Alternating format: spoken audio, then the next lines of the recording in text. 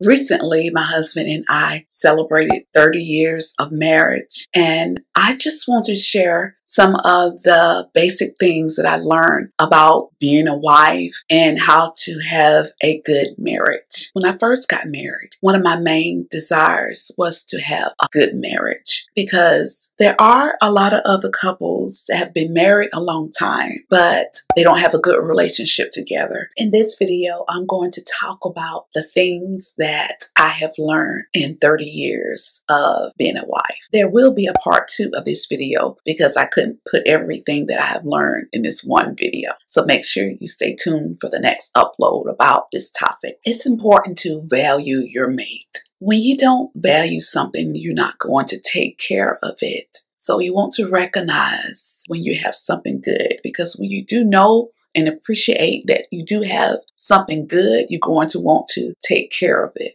Focus on the good. It's so easy when you have been married for a couple of years to pay attention to all the things about your mate that you don't like, but you never really see the good in your mate. And what's dangerous about that, if your mate feel that you don't appreciate them, it is so easy for someone else to come along and just give your mate a little attention. And if you're not careful, your mate could end up wanting to be around that particular person a little more because he's not getting that at home. So it's very important to see good in your spouse and don't be judgmental. It's very important every so often to give each other space. What's good about when you're not around each other for a little while is that it's going to cause you to miss that person, and it's going to make you want to be around your spouse a little more. The majority of my marriage, I really didn't understand the importance of giving each other space, but I do understand it a lot more now, and it's because I have been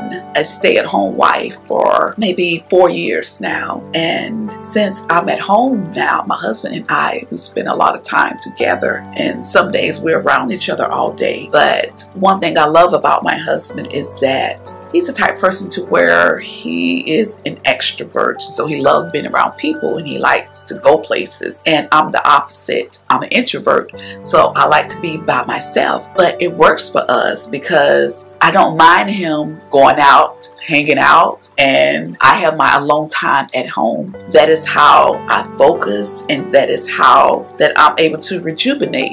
And with him, by him being an outgoing person, when he's interacting with people, it causes him to rejuvenate. So it's okay to give each other a little space every so often. Don't take it personal. Find fulfillment within. Now, being that I'm an introvert, I don't have friends, and my best friend is my husband and also my children. But it took me a long time to find fulfillment within myself. I can remember when I first got married, I thought that that was what I needed. So I focused on my husband and his needs. When I became a mom, I thought that that would fulfill me. It made me happy, but I still felt some emptiness inside. Not until a couple of years ago, I found fulfillment for myself, and I became truly happy and also content.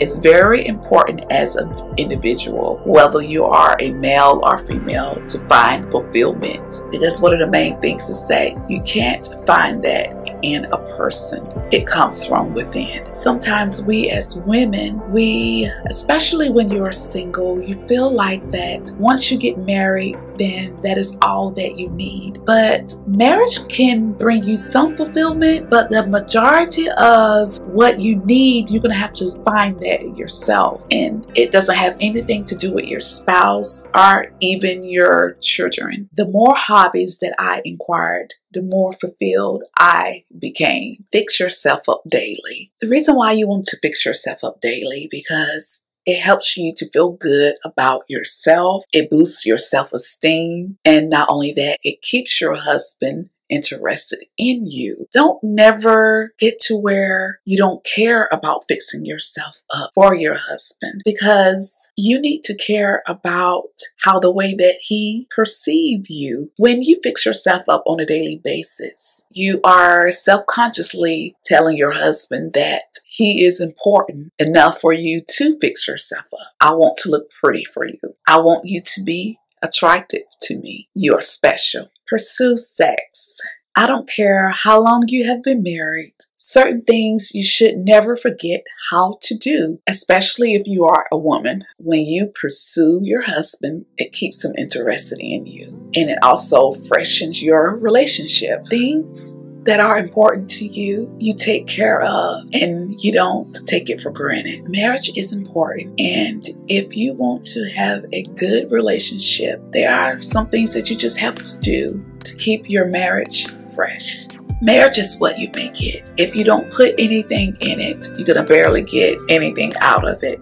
I hope you enjoyed this video, and make sure to stay tuned for my next upload about things that I have learned in 30 years of marriage. If you like my message and you just want to support me, subscribe to my YouTube channel. I also have a Facebook group, and it's only for women. If you're into self-improvement, come and join my Facebook group. I would love to help you. Thank you for tuning in. Bye.